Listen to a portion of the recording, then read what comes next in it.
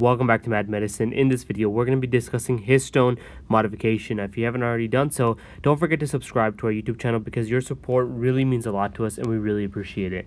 So with that being said, let's discuss histone modification by first discussing DNA. And DNA is our genetic code. It's located in the nucleus of eukaryotes. In the prokaryotes, it is located in the cytoplasm. Just writing that down for you guys. Okay. Now, our DNA is a polymer of nucleotides like these deoxyribonucleotides right here, and there are several mechanisms of controlling DNA transcription, one of which we discussed in our previous video, which is DNA methylation. It's also shown right here. Essentially, DNA methylation is when you add a methyl group to a base, like in this case, we have cytosine, and the methyl group is added to this hydrogen right here to create methylated cytosine. Now, the key thing to remember is DNA methylation actually causes a decrease in DNA transcription. Very important to understand because this is the basis of DNA transcription decrease. Now, the other type of mechanism for controlling DNA transcription is histone modification, specifically acetylation and deacetylation. This is what we're going to be discussing today. Before we do that, however, we got to discuss what histones are. Histones are proteins that essentially function to condense DNA. They're located inside of the chromatin, and this right here is a structural component of what histones look like. As you can see, you have a 8-member core and one histone on the outside, the H1 histone. They function to condense DNA into the metaphase chromosome that you ultimately see, but they also function to control DNA transcription. Now, there are 5 main components of histones. The first one is the most important, which is the H1 histone. That is what is on the outside, and you can see this in this photo. It is the cylindrical component located externally to the actual histone core. Then you have the H2A, H2B, H3, and H4 subunits. All of these are located in pairs. That means you actually have a subunit core, and you have one subunit on the outside.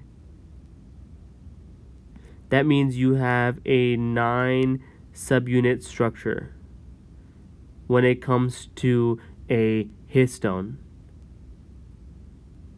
So let's talk a little bit more about histones. They're essentially basic amino acid proteins, and they are majority of histones are composed of lysine and arginine amino acids, and the reason why they're basic is because they end up having a positive charge on the proteins.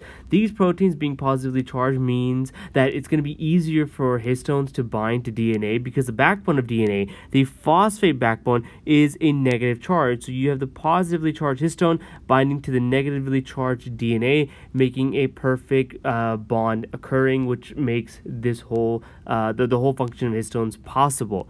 Now, the H1 subunit is the most important. This is very high yield. Often you can be tested on what component lies outside. You can be tested on which of these components function to hold the histone together. The answer is usually going to be the H1 histone. So if there's one component you can remember the H1 subunit. This is located outside of the nucleosome core, which is just the DNA and the histone.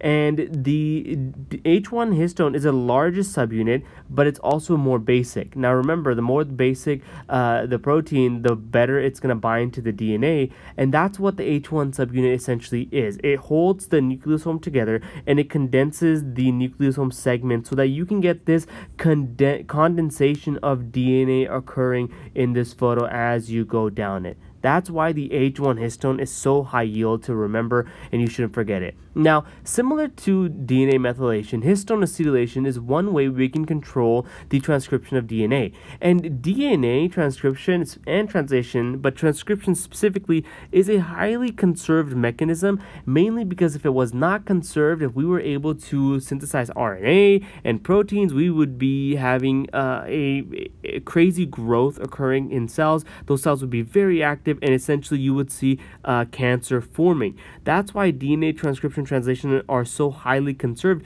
is because you want to prevent cancer from forming. Histone acetylation is just one of the mechanisms that we'd use to control DNA transcription and DNA replication, just like DNA methylation was another type of control mechanism. Histone acetylation consists of an acetyl group, hence why it's called acetylation, an acetyl group being added to the lysine residues on the histone. When you add this acetyl group, you're going to allow the histone to actually relax the chromatin, and that's going to allow transcription to occur. The histone acetylation is going to cause an increase in DNA transcription. Compare that to DNA methylation, and that is going to cause a decrease in DNA transcription. That is very important to understand that histone acetylation and DNA methylation are essentially inverses of each other.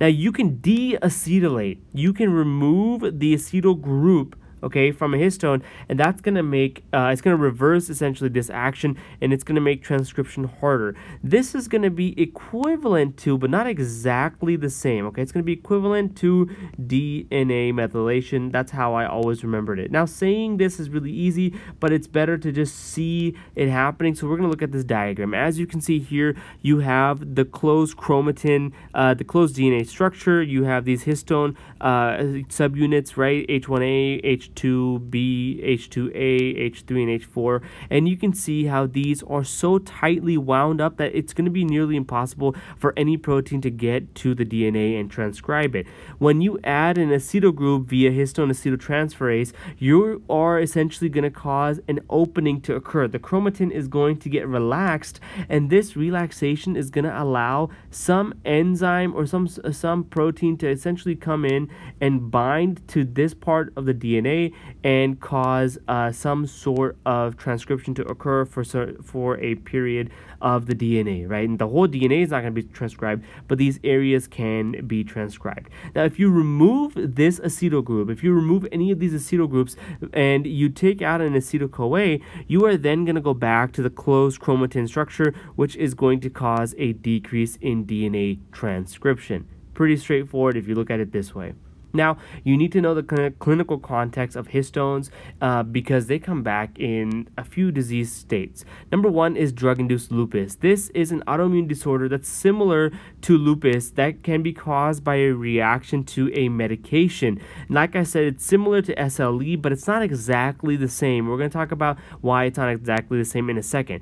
But commonly, drug-induced lupus can occur from several medications, three of which you definitely need to know, and those are isoniazid, hydralazine, and procainamide. We added additional medications you should know, but for the sake of any quick exam questions, any small details you want to have, any high yield content, is essentially these three drugs that you need to commit to your memory: isoniazid, hydralazine, and procainamide. All three of these are very important to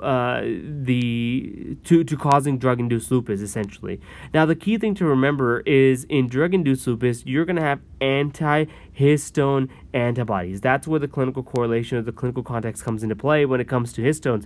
Drug-induced lupus causes an antibodies to form for our histones. Now, when it comes to normal lupus, it's not going to be the same. 95% of patients actually have these antihistone antibodies in drug-induced lupus, and when it comes to normal lupus, instead of having the antihistone antibodies, you're going to have anti-double-stranded DNA for those patients with classic SLE. That's one clinical context. The other clinical context is Huntington's disease. This is a movement disorder that's characterized by an abnormal Huntington protein. This is going to lead to neuronal death in the striatum, and it's a gain-of-function disease, meaning you're going to gain the function of creating an abnormal Huntington protein. One mechanism or one thought process is that histone deacetylation, which is going to cause a decrease in DNA transcription. Okay, this histone deacetylation is thought to be the cause of the production of the abnormal Huntington protein. This means that the decreased transcription is going to lead to gene silencing occurring, which is going to cause the Huntington protein to not be functional, and it's going to be abnormal. And with that being said, that's pretty much everything you need to know for histones. Don't forget to subscribe to our channel, and we'll see you back here real soon.